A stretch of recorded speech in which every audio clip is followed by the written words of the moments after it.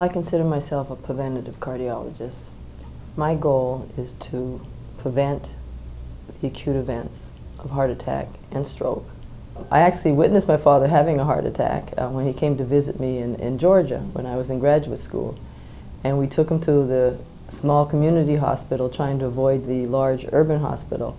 And they gave him Maalox, considering the fact that he was on vacation, and allowed him to continue his vacation. We went further south to visit my sister and her future husband, and he ended up dying in Alabama as a result of that. I said at that time, this is probably the specialty I would want to end up becoming a cardiologist, because I would like to prevent disease. The major lifestyle changes I try to encourage my patients to undertake is first to change their eating patterns and the way that they cook. And we actually offer a cooking and nutrition class for the patients and their family members and any other friends that they may want to bring along to help them change that lifestyle.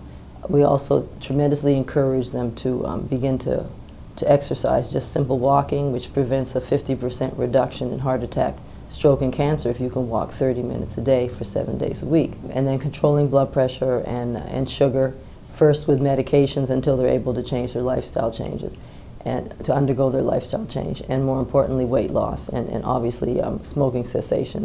I strongly stress to my patients that our goal is to prevent disease, not to wait for disease to come and get us. I live within walking distance of Rock Creek Park, so I spend a tremendous amount of time exercising within Rock Creek Park. And I have a family that I spend a tremendous amount of time with as well.